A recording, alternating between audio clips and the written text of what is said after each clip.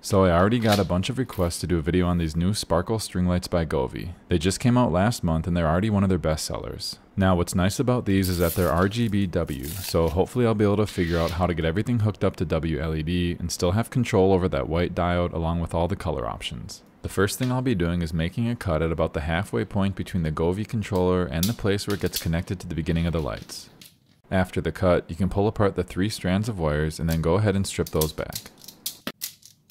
Now there's going to be 2 thicker wires, which will be our voltage and ground, and then this third smaller one is going to be our data. And big shout out to Govee for making this super simple, because on one of the 2 thicker wires you'll see these little white dots, which is going to be our voltage line, the other thick wire in the middle is the ground, and then the thin one is data.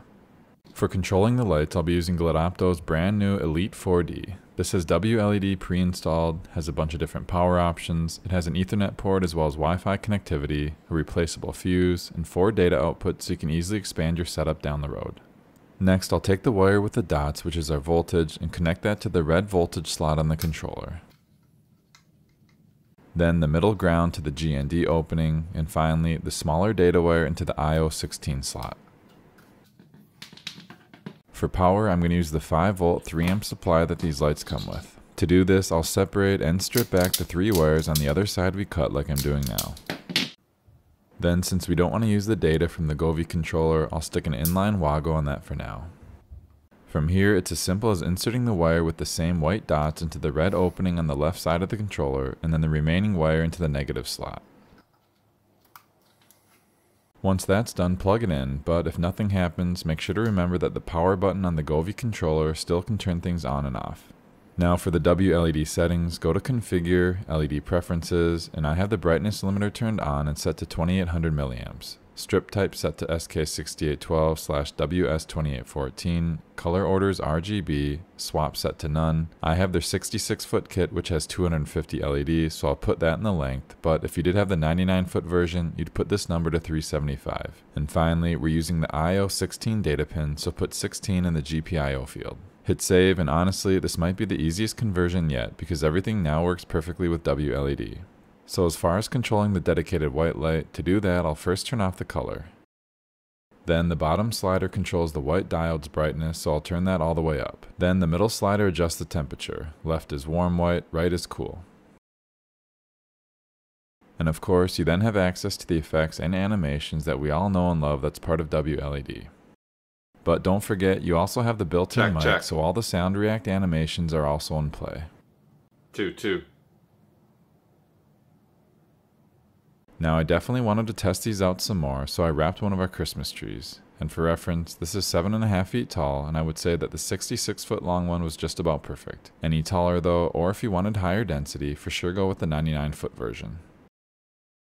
So right here I'm just manually changing the colors and animation to something that fits the vibe of the room. And if you are curious on what all I have going on in the back, I did a full dedicated video on the build out from start to finish that I'll leave a link to in the description that you can check out if interested.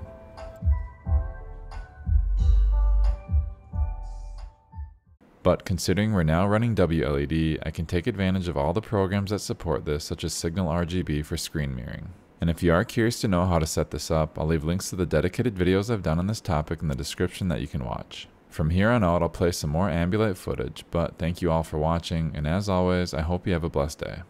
The time was up, sun on your skin, stole my breath, won't breathe again. Your hand in mine, it was enough.